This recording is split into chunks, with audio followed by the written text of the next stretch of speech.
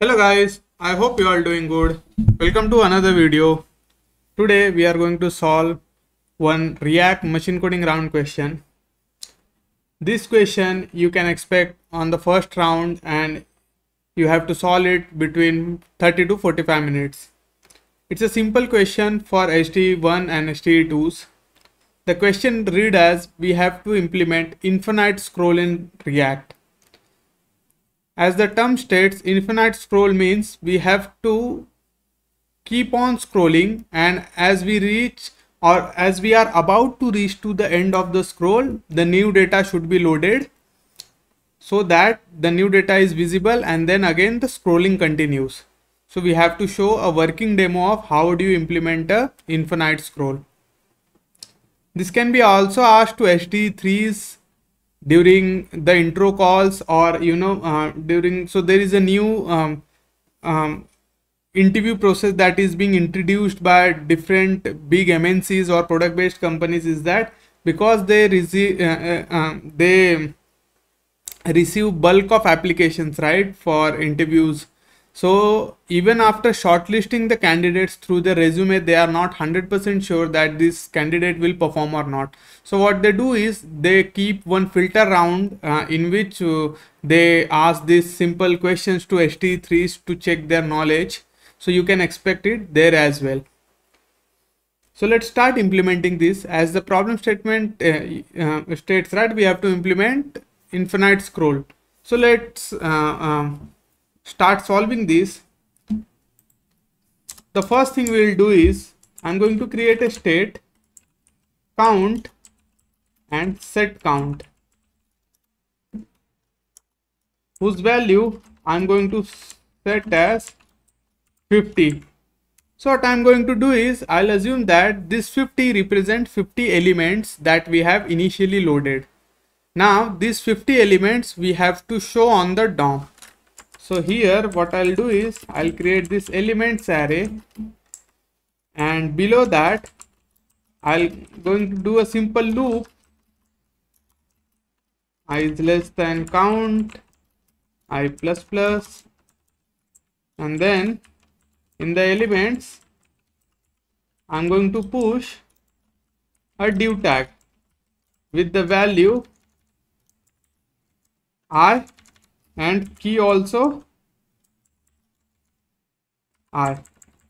So what this will do is this will create 50 div elements, and then we'll show these 50 divs over here. So let me create one main area, main or section, you can create anything, and then inside that I'm going to show the elements. Now if I run this, you see that there are 50 elements rendered on the screen, right? So this is 0 to 49. Let's add plus to 1 so that we get 1 to 50 list. So 1 to 50. Now this 1 to 50 gives us an option to scroll the screen, right? So now we can implement an infinite scroll. Now on the screen you see, right, when I scroll, as I'm about to reach to the bottom, what I can do is I can increment this count to, let's say, next 50, so that 50 more elements will be rendered on the screen and the scroll will continue. So let's do that. The first thing I'll have to do is I'll have to listen to the scroll event to determine if we have reached to the bottom or not. So inside the use effect hook, I'm going to assign the event, which is window dot add event listener scroll, and then here I'll on scroll. So I'm going to handle the event on this function on scroll.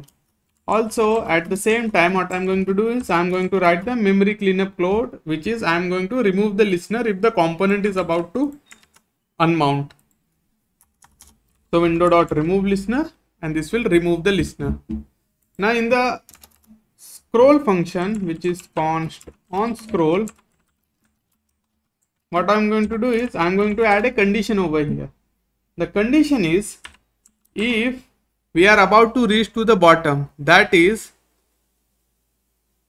the scroll position, right? As we scroll, the scroll bar comes down. So the scroll position, if it is greater than or equal to the height of the body, that is if it is about to reach to the bottom, that means we are near about to end the scrolling. So we have to load the new data.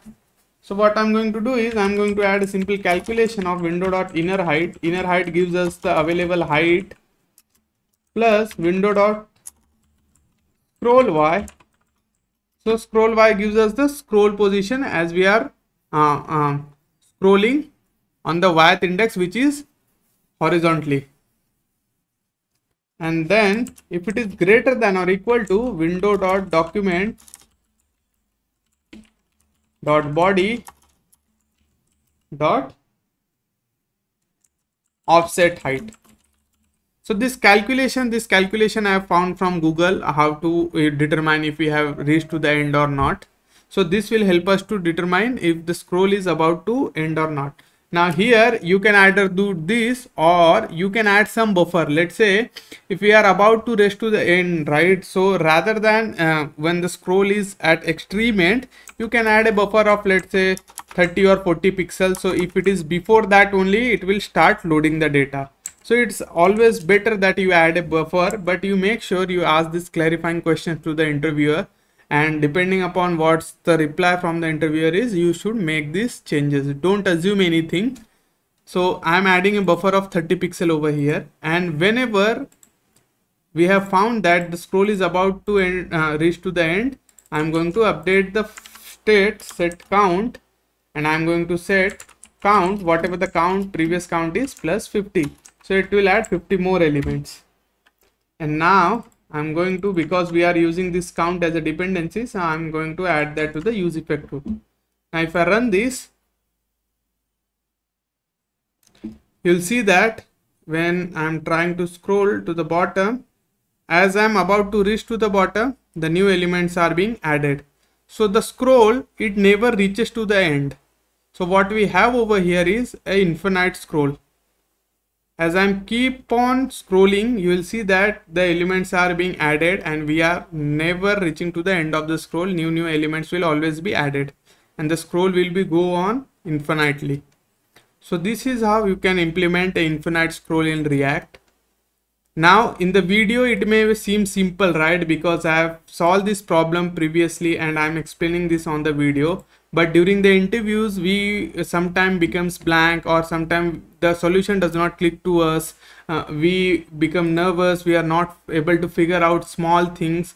So it's perfectly fine. Don't stress out. I would recommend you to practice as much as possible so that during the interviews you won't be surprised. You will be well versed. And if in case you are finding any difficulties, look for hints. Try to communicate with your interviewer. So that's it. I hope you have learned something new today. Thank you for your time.